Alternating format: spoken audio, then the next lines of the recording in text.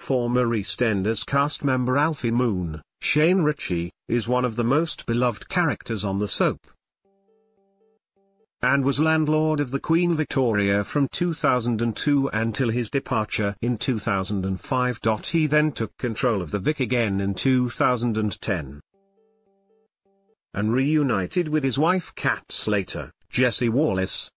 The pair went on to move to Redwater to find Cat's long-lost son. Cat is set to return alone this month,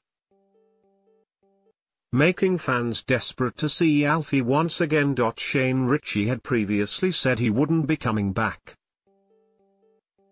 but it seems he has changed his mind. He told The Sun, "My wife wants me to get back to work. She's desperate for me to do EastEnders, so I will. I've had 2 years off and I think that was enough for me. I'm ready to go back if they'll have me. It's the best gig on TV. Could Alfie come back and take the Queen Vic to run it with Cat?" Leaving Mick Carter, Danny Dyer, out in the cold? Mick has been landlord of the pub since 2013.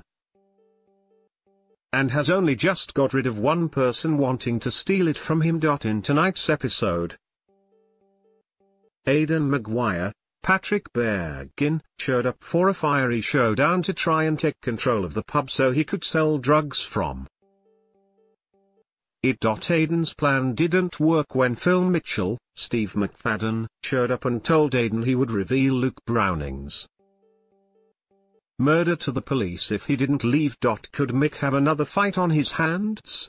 EastEnders continues on Monday at 8 p.m. on BBC.